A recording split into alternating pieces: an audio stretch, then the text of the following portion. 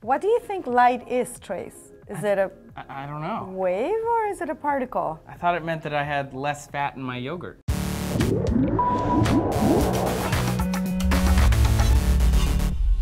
Hey guys, Trace here for D-News with a special super smart guest, physicist Debbie Berebichez. Is that right? Bichet or Bichez? No, perfect. Okay, from Outrageous Acts of Science on the Science Channel. Debbie is an expert on waves, so we asked her here to talk about something that I have wanted to talk about for a while, the double-slit experiment. I know it sounds raunchy, it's totally not, it's science. The double-slit experiment is a way to show that both light and matter can display characteristics of a wave. In its most basic form, the double-slit experiment involves a light source, a wall where you project the light, and a screen with two slits in between them. Okay, so what does this double-slit experiment show then? If we think of light as being formed of tiny particles, then this would behave very much like as if you're throwing golf balls at the wall.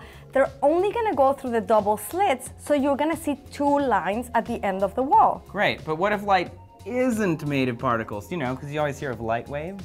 Well, if it's a wave, then there's still only two light rays going through the slits. But as soon as they pass through, they start to diffract. What?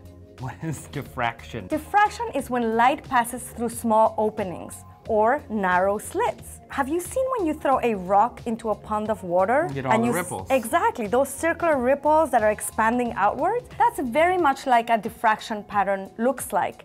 As the waves pass through the two slits, they start forming those ripples and they move forward. So what you'll see at the end of the wall is an area full of light and dark patches, an interference pattern.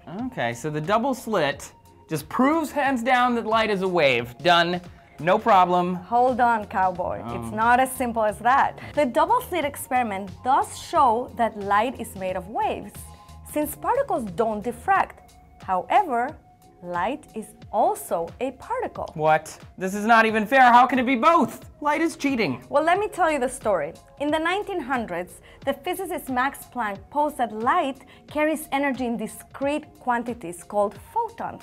And Einstein took that theory further and studied and won the Nobel Prize for the photoelectric effect. Oh, I've heard of this one. Okay, so Einstein pointed ultraviolet light at metal and then detected the electrons that were coming off of it. So what you're saying is that this proves that light is made of photons and not waves, because the tiny balls of photon energy were transferring energy out of the metal and getting electrons. Exactly. Yes, because the photons, if you think of them as billiard balls, they're hitting the single electrons that are then moving and disengaging from their atomic orbits and then coming out. But that doesn't make sense then, because how can light be a wave and a particle at the same time? Welcome to the weird world of quantum mechanics. Einstein paved the way by embracing the wave-particle duality. A central concept of quantum mechanics is the inability of concepts like wave and particle to fully describe the behavior of quantum-scale objects. So as the double-slit experiment can prove that light behaves as a wave, the photoelectric experiment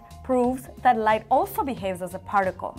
And this is what quantum mechanics shows, that we can take one view or the other, wave or particle, but not both simultaneously. See, this is just difficult stuff. Quantum physics is hard, and you are obviously super smart, so thank you for coming and talking to us about it. And thanks for tuning into D-News today, everyone. Do you have any crazy questions that you want us to answer about some complicated science? We will make the call and get someone on here to talk about it, like Debbie. Thanks a lot for watching. We'll see you next time.